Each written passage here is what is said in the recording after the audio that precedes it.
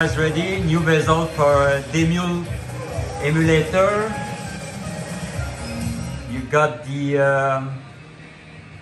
wait.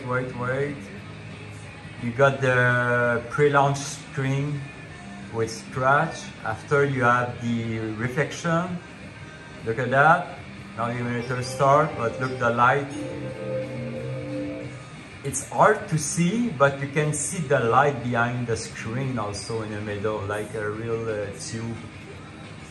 Plus the nice bezel. Let's boot the Naomi. Wait a second, because I know some people like the Naomi. Wait a second.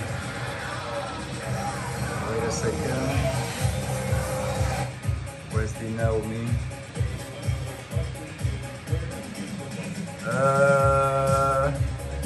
Okay, Naomi. Dead or alive. Look at that.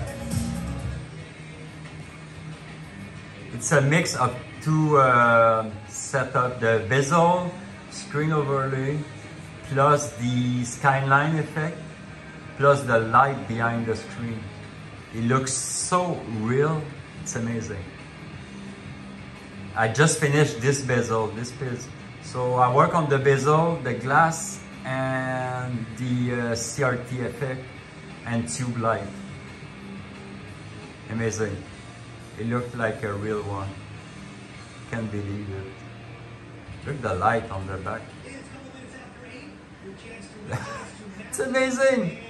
I don't know what's going on, but I'm freaking out. Okay, let's boot another one because this one is on a black screen, actually.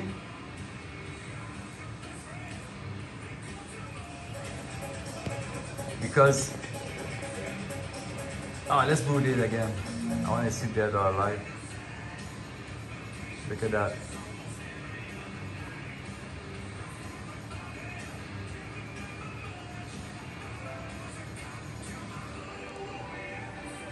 Okay, wait. I want the game to boot because it's really different when you see only the black. No, like now there is no game actually running. The color is very weird now, but you're not gonna see it when the game boots. Just wait for the actual game running.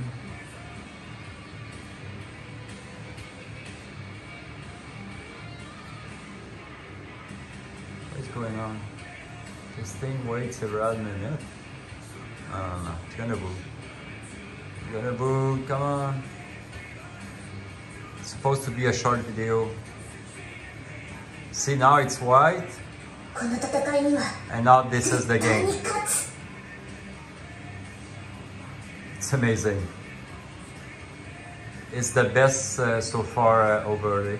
So I combined three technology in the Demul. So Naomi, Atomic Wave, Naomi 2, Hikaru, and I'm trying on Sega Model 2 and 3, but it doesn't work the same.